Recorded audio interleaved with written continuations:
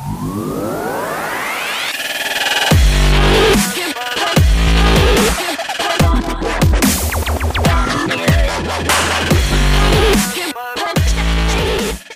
everyone, Suzie Cool here, and welcome to this week's edition of Inside the Box. Our positional preview wraps up this week with the final look at the Hounds' attack on top. After a successful, unbeaten road trip to North Carolina to kick off the preseason, what better time than now to take a look at who will be putting the ball in the back of the net for Brant and the boys. As we mentioned last week, Brant's looking to ramp up the pressure this season with a plan to relentlessly attack the opposition's back four.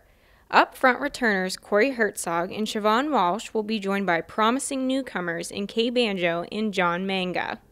Hertzog, of course, powered much of the Hounds' attack last year, leading the club in goals, minutes, and points, as well as tying for the lead in assist. We asked Corey about how #HurtsSoGood plans on following a successful first year in the Burgh. Yeah, I mean, the forward group we have are great. I mean, Kay's strong, Johnny's strong, fast. So, I mean, it's really good. It's good to battle with them and everything. So it'll be interesting to see what Coach does, who he pairs up and all that. So it'll be a good year for goals. You have 2 home matches this weekend. What are you most excited for them? Just playing and winning. It doesn't matter who scores the goals. As long as we come out with 3 to 6 points, we'll be happy. Outside of Hertzog, the Hounds up front have plenty of size in 3 6-foot-plus players in Banjo, Manga, and Walsh, each showing their fair share of promise. Walsh was last season's PDL MVP, while Banjo and Manga are both former MLS Superdraft picks. The sky appears to be the limit for this talented trio. You're playing with an experienced group of forwards at your position, so tell us about what they bring to the game.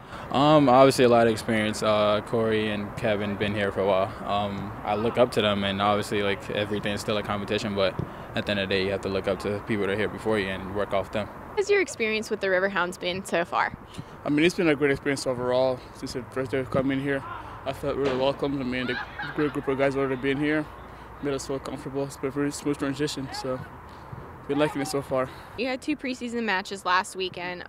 Maybe tell us a little bit about your experience with them and what it entitles for the rest of this season. Overall, I think it was a great experience. I think we had a good weekend collectively. I mean, there's definitely some things that we can work on and get better, but that's what this preseason is for. So we come here every day for practice to work on the things that we don't do well, and the next weekend is another opportunity to just get better.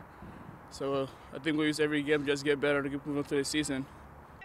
Last but not least, our single game tickets go on sale at 10 a.m. on Friday. And there's much more to look forward to this weekend with back-to-back 1 p.m. tilts here at Highmark Stadium. The Hounds will welcome Akron and Duquesne to the pitch.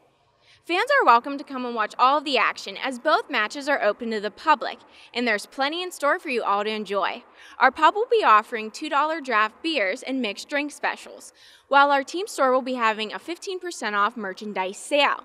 And if that's not enough for you, be sure to enter for your chance to enjoy 4th of July fireworks by the Mon by winning tickets to our match against the Independents. That's all from me. I'll see you Saturday for some preseason fun. I'm Suzie Cool, and that was Inside the Box.